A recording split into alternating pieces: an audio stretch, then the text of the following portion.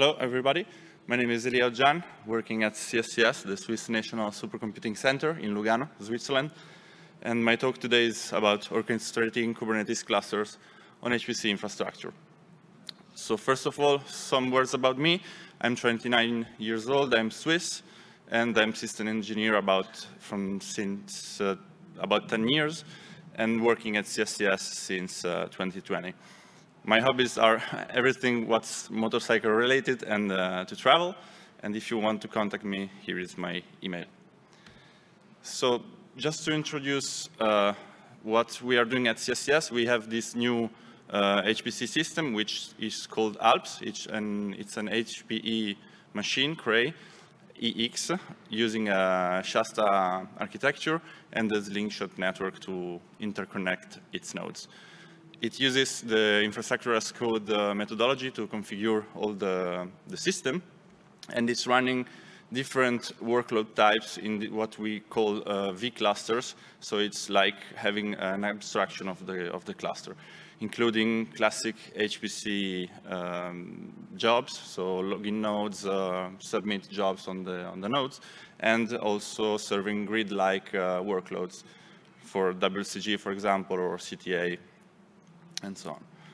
Regarding Kubernetes at CSCS, we are leveraging Rancher in order to provide the Kubernetes service at the center, and we have three main scenarios: the bare metal one, the virtual one, and the ALPS one. So the bare metal one is the scenario where we want to use commodity hardware, but running Kubernetes natively on it, so without an hypervisor or virtual machines.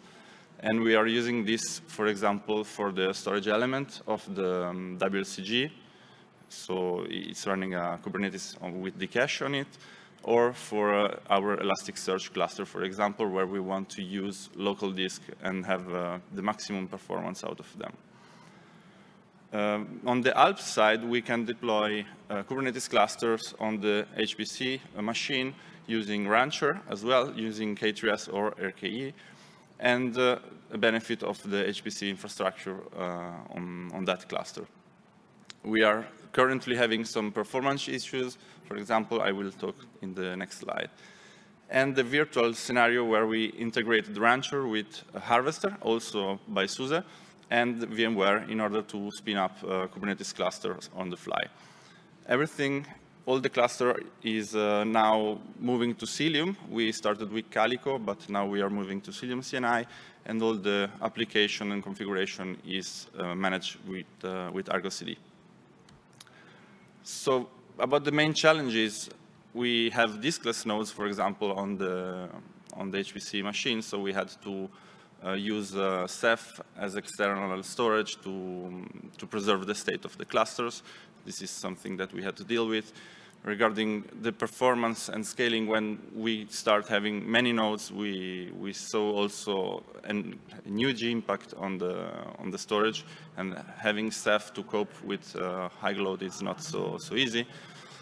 Regarding the management, Rancher really helped us because having this overview and manage the deployments and the upgrades from a central point was very useful. All of this and bringing Kubernetes on top of an already pretty complex system like the HPE EX machine using Shasta is pretty complex to manage. So these are the challenges. We are, as said, using ArgoCD with the app of apps paradigm to manage all the applications. And in fact, we have a single top-level application called controller, which then configures ArgoCD itself and then deploys the underlying application on the downstream clusters and enforcing the state as well. In conclusion, we are building ALPS going with the aim of using cloud-native technologies, and we are also waiting, and we just upgraded the slingshot network to the version 2 in order to leverage the VLANs as well on the ALPS machine. And Rancher, ArgoCD, VMware, and Harvester are the tools that really helped us build this Kubernetes infrastructure in an easy and manageable way. and it's very fun to work with that.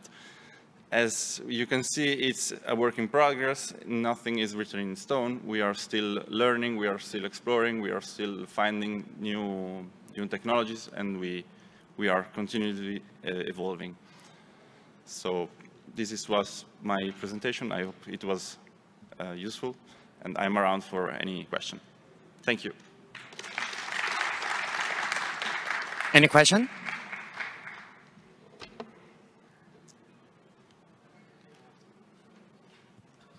I'll jump in and ask one. You mentioned diskless nodes. Is that something that works out of the box for Kubernetes, or did you have to do something special? Actually, we started mounting in memory to store, for example, the HCD database or so on. But then at node reboots, you lose anything. So we wanted to have also the persistence of the cluster when we reboot the nodes. And so we had to mount, for example, Ceph RBD volumes coming from an external storage in order to have this persistence. But the nodes themselves have no disk at all? Exactly. And the bootstrap of the nodes to like run the kubelet and have some sort of configuration? This is done via Rancher using the custom cluster. So you actually get an URL that you can download the bootstrap script, and it's bootstrapping the Kubernetes cluster using Rancher with this script. Thank you.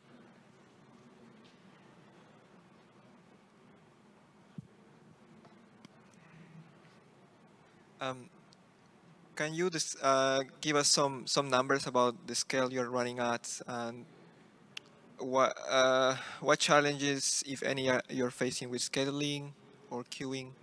Yeah, we are seeing this impact when running the WCG workloads, where actually we are also not really aware of what we are going to get as jobs.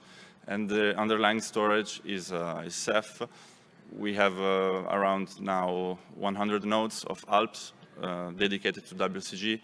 And when there is a high load on the storage backend, here is where we saw the problems. So we are actually exploring new storage backends for this. This is the real point. Any other question? We have time for one more, maybe. Thank you. Thank you.